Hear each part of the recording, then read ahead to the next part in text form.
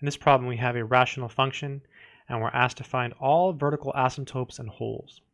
So the first step when you're looking for holes and vertical asymptotes is to simplify first, if possible.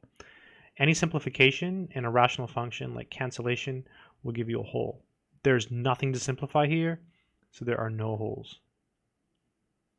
Okay, if instead it was something like x minus 2, x plus 1, x minus 2, say it was this instead, then you would simplify, and then you would get a hole at whatever makes that undefined. So you would get a hole at 2, right? Because that makes this 0 over 0.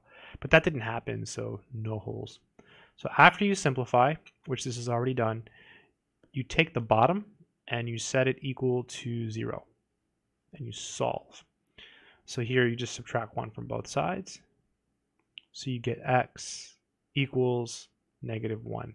And that's your vertical asymptote. So this is your vertical asymptote.